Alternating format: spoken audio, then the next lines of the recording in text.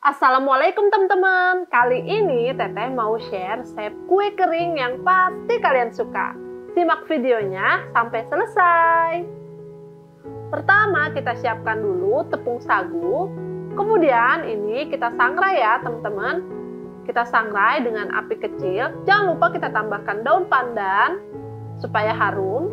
Dan ini kita masak sambil terus diaduk-aduk, pokoknya sampai sagunya menjadi harum dan juga terasa ringan.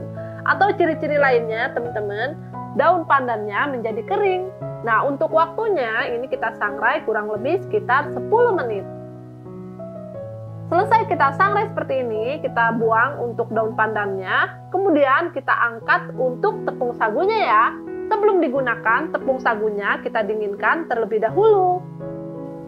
Kita tunggu sampai benar-benar dingin. Sambil nunggu sekarang kita siapkan mentega sebanyak 100 gram. Atau kalau teman-teman mau pakai campuran mentega dengan margarin juga boleh ya. Masukkan gula halus, 1 butir kuning telur. Nah teman-teman, ketiga bahan ini kita mixer sampai tercampur rata, sampai berwarna putih ya. Jadi agak sedikit mengembang gitu teman-teman. Nah, sampai teksturnya kayak gini nih teman-teman. Jadi teksturnya berwarna putih. Kalau udah berwarna putih, matikan dulu mixernya. Ini kita ratakan untuk bagian pinggirnya. Kemudian selanjutnya, sekarang kita masukkan santan.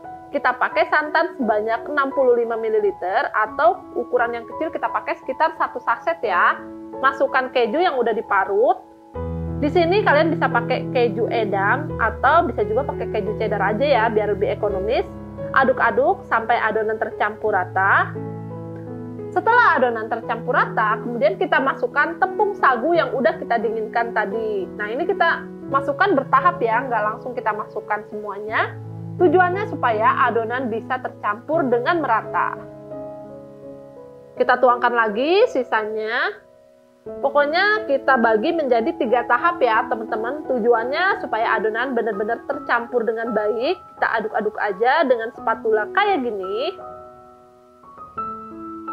Nah ini untuk tahapan yang terakhir. Kita aduk-aduk lagi sampai adonannya menyatu, sampai hasilnya kayak gini. Nah kalau udah diaduk sampai tercampur rata, sekarang siapkan plastik segitiga. Kita masukkan adonan ke dalamnya. Kita masukkan secukupnya ya, sampai pas di plastik segitiganya. Untuk bagian ujungnya jangan lupa digunting. Masukkan ke dalam piping bag yang udah dikasih spuit. Terus tinggal kita semprotin deh. Caranya kayak gini nih teman-teman. Semprotkan di atas loyang yang udah dioles tipis dengan mentega cair. Tujuannya supaya nanti gampang buat ngelepasinnya. Nah ini kita lakukan sampai habis ya teman-teman. Jangan lupa dikasih jarak antar kue keringnya, supaya nanti pas kita oven jadi nggak saling menempel. Sambil kita semprotin adonan, jangan lupa panasin oven terlebih dahulu ya teman-teman. Masukkan ke dalam oven. Ini kita oven di rak tengah dengan suhu sekitar 150 derajat selama 20 menit. Atau tergantung oven masing-masing ya teman-teman. Pastikan oven sudah dipanaskan terlebih dahulu sekitar 15 menit. Tujuannya supaya panasnya lebih merata ya teman-teman. Nah setelah 20 menit hasilnya udah jadi nih. Untuk satu resep ini hasilnya bisa dapet sekitar 30 buah kue kering sagu keju. Gimana nih teman-teman? Gampang banget kan cara buatnya? Ini tuh rasanya enak, manisnya pas, dan lumer di mulut. Pokoknya kalau kalian penasaran langsung aja dicobain di rumah ya. Semoga berhasil ya. Nah, jangan lupa nih, kalau udah berhasil, tag Teteh di media sosial dengan hashtag #ASAITEHYUNG ya.